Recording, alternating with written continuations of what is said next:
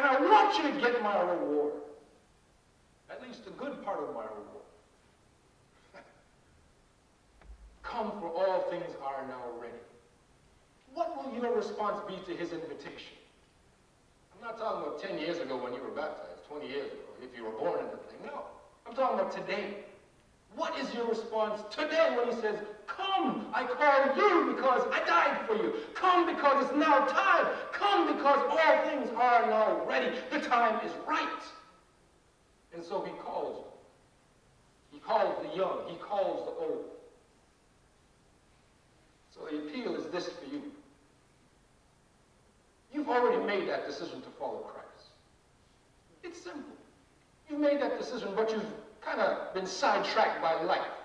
Life has bumped you the wrong way. And you kind of went along with the bump. It's probably gotten you off the ball, off the tracks.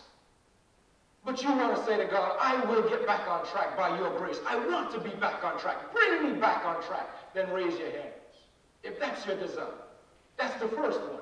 You've been on the track, but you've been bumped off the track. Angels saw this. They write it down.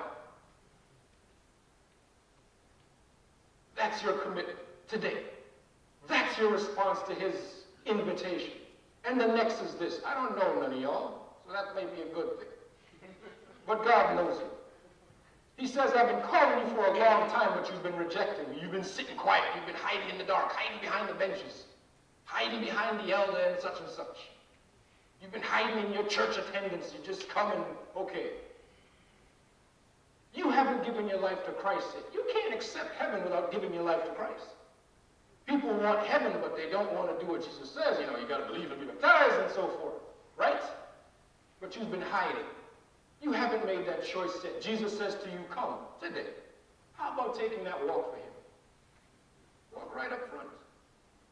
You know, it's funny. Some of us say that we can't never do that. We can't do that for Christ. But imagine that long walk he took with that cross on his back. They stripped him naked. You ever think of that? You ever remember that stuff? Put that in your mind's eye as you say, all right, will I do for Christ what he wants me to do? Or will I reject him? You know, with every single decision to put off, you put off Christ, the devil gets a little tighter on your hold. He holds you a little tighter. Because God says, compel them. He doesn't say grab them into the truth. No. He says, compel them to come. Work with them. You are that soul and you're rejecting Christ. Stop rejecting him. Come now. Take that walk. Accept his life. Accept his salvation. Accept what he's offering. Everything else will rust away. Everything else will burn in the end. But he will keep you to all eternity. If you know you need to make your decision for Christ, why wait till next week? Nobody guaranteed you tomorrow. They certainly didn't guarantee you next week. We are living by grace. Why not take hold of the best opportunity you have today to be baptized? Is there anyone like that today? If there is, then take a stand for Christ. Wouldn't you rather take a stand and a walk for Christ than take a stand for the devil?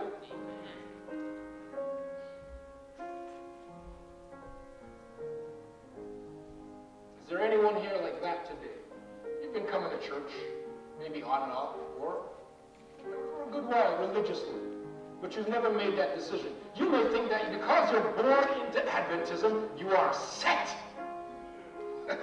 There's no guarantee to church membership in the courts of heaven.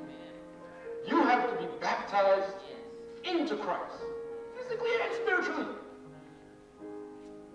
If that's what you need to do, be bold for Christ's sake. Take the step that he wants you to take. He says, come. Young man, old man, young woman, old woman. He says, come. Now is the time. All things are now ready. There are some people who, you see them struggle, and they struggle.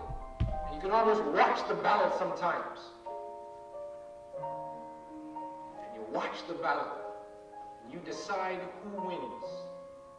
You may not even feel the battle, but the battle rages if you know that's you, and you never make that decision.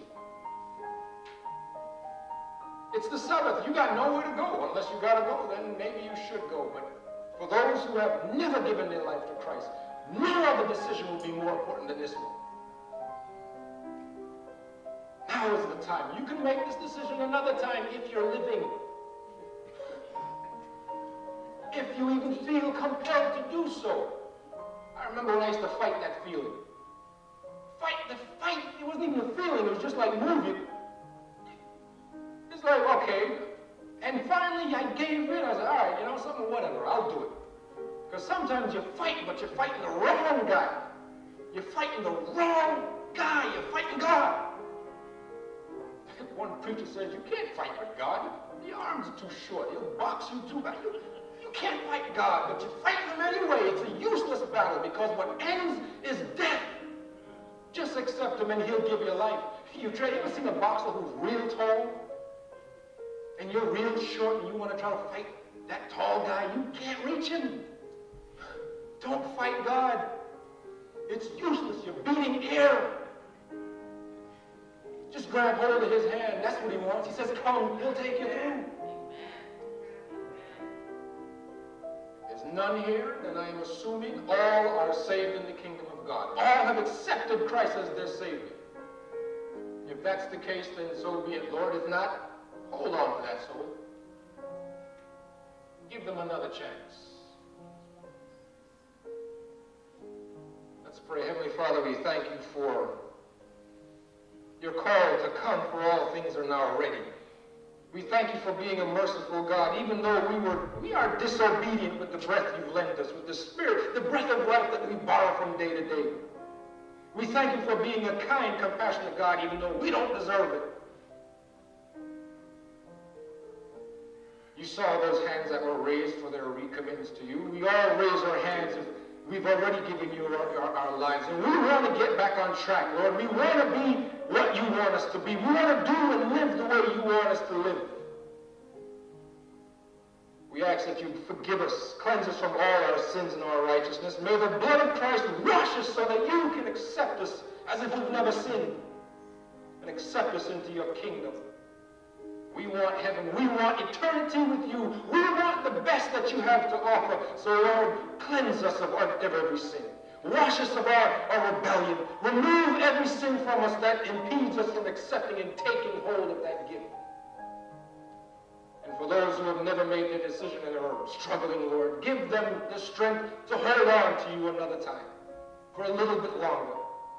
Don't let your hand slip with them in it as they make that decision to hold off, but give them, compel them in whatever way possible, Lord, that they may be saved, that they may feast when you return with you in the kingdom.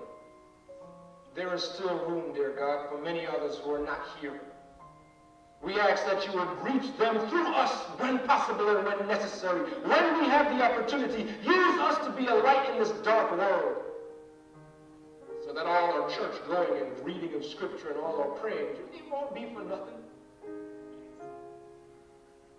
But that your love may shine through every single one of us, and we too may be able to enjoy eternity with you. May all things in this world begin to pale as we see that it will burn. The burning time is coming, and eternity is also coming. Help us to choose eternity with you.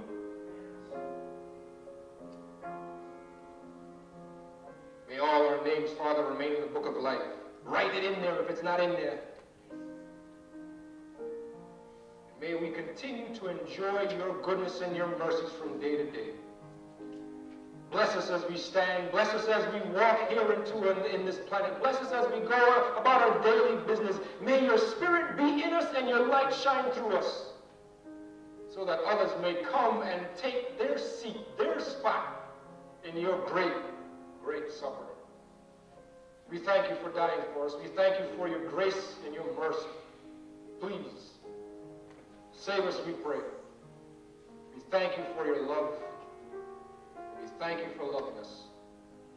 In Jesus' name, amen.